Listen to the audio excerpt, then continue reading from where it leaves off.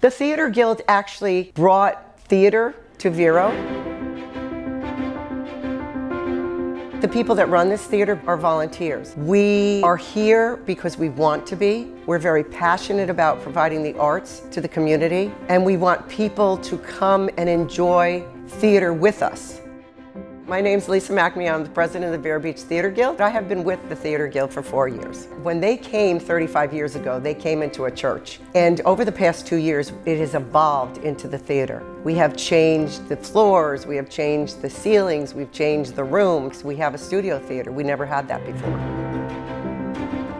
The phrase community theater is so wonderful to me. Anybody can walk in off the street and be involved. As a performer, be an usher, help build sets, help sew costumes, take classes so you can try to become a better actor. But the most critical thing is this isn't my theater, it isn't the president's theater, it's the community theater.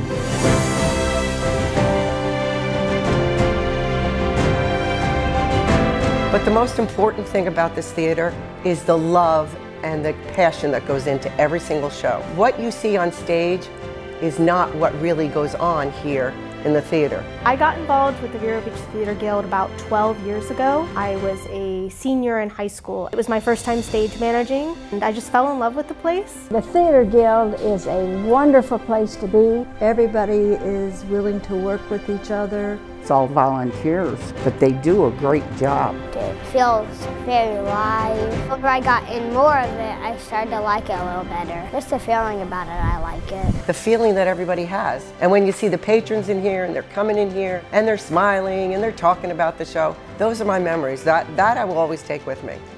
I think we have the perfect balance of a community and heart-filled space with a level of professionalism you don't always get in other venues that you could go to.